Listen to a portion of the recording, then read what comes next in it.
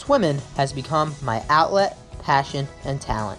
Swimming has not only kept me in good shape, but has also become a great stress reliever for me over the years. In fact, I would say how the pool has become my own personal sanctuary, a place where I'm able to clear my mind and where some of my most intellectual ideas are constructed.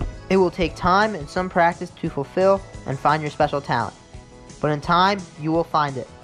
It took me until sophomore year of high school to find swimming, and there were many times early in the process that I wanted to run away from swimming. I often reminisce of many high school swim memories and continue to create even more with my college club swim team.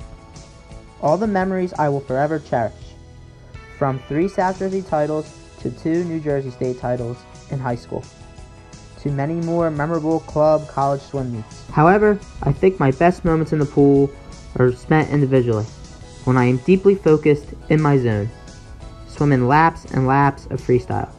Swimming these large distances are certainly a part of my outlet and are always something I look forward to accomplishing in a day's capacity. I must thank Mainland head swimming coach Mr. Brian Booth for helping me stay persistent when I started swimming and struggled for the first time swimming.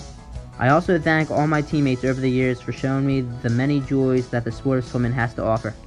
It will take time and some practice to fulfill and find your special talent, but in time, you will find it.